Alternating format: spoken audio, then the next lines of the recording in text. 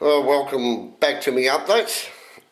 Now, as you can see in front of you here, I have built a number of bajak time travel capacitor circuits.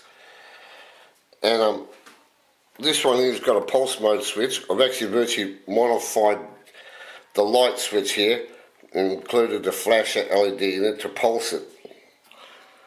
And this is the push button to initiate the charge, and I've got the dial plates which I've been waiting for come, and I've come there right here. Really nice looking things for fine calibrations.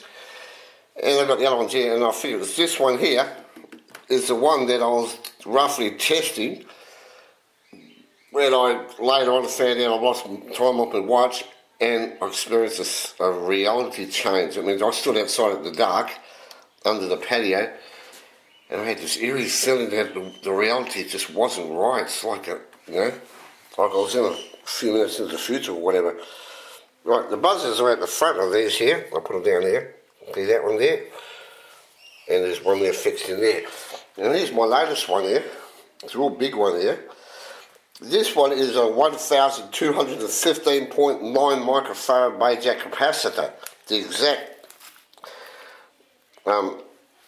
values used for this one here, which is what they reckon is a critical energy required to time travel.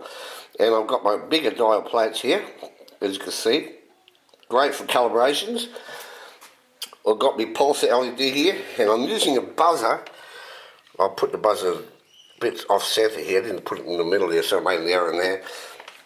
I've got the buzzer here, the beep and pulse. Now this is the same type of buzzer using the reversing alarms for cars, when they go beep, beep, beep when they go backwards. And I've got the charge LED here and the power LED, so I'll switch it on, the power LED comes on, press the button, the charge LED lights up. And this is a pulse one, this is a flash LED put inside the same globes here to flash it and pulse it. So anyhow, I've got to properly test all these out yet. I've got two identical watches already that I can use to keep time on when I start the test, when I find the right time to do it. But anyhow, that's it. The bajak capacitors. So when I get some testing done, I'll be able to start taking notes about how they all go there.